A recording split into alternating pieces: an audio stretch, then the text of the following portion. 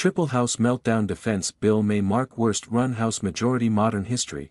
Chaos in the House resulted in a series of defeats for GOP leadership in the fight to fund the government. Republicans are stalled right now and can't even adopt a simple provision to bring to the floor what is historically one of the most popular bills in Congress, the annual defense spending bill.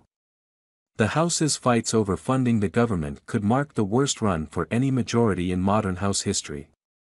Republicans hold a slim majority and only a few holdout votes can derail the process completely. House Republicans tried last week to bring the defense spending plan for debate.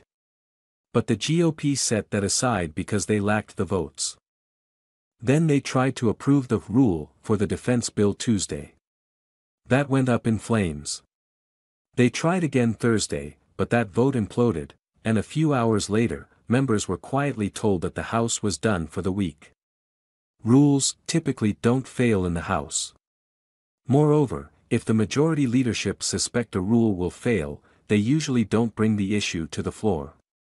The GOP brought rules for the defense bill to the floor twice this week, even though they were destined to fail. Defeat of the rule prevents the House from even debating the defense bill.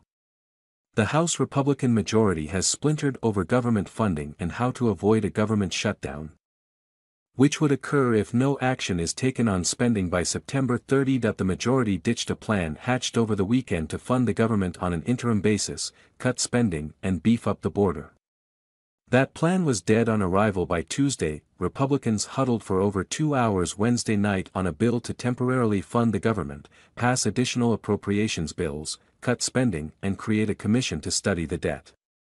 That plan, purportedly set for debate on Saturday, is on life support at best.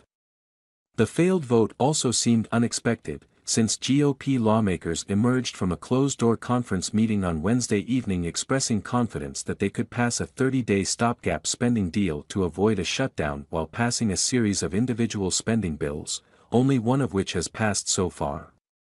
The setbacks this week mark a bad omen that a government shutdown could be a fait accompli, simply because Republicans can't do anything about it.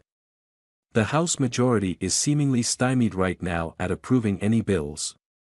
The House went into recess, and Fox News learned that some members were told they could go home for the week. The chamber can remain in session for days without calling any votes if it reconvenes at certain intervals. The House Rules Committee remains on call for the weekend, and discussions on fiscal year 2024 appropriations will continue, GOP Whip Tom Emmer's office advised members. Fox News' Elizabeth Elkind contributed reporting.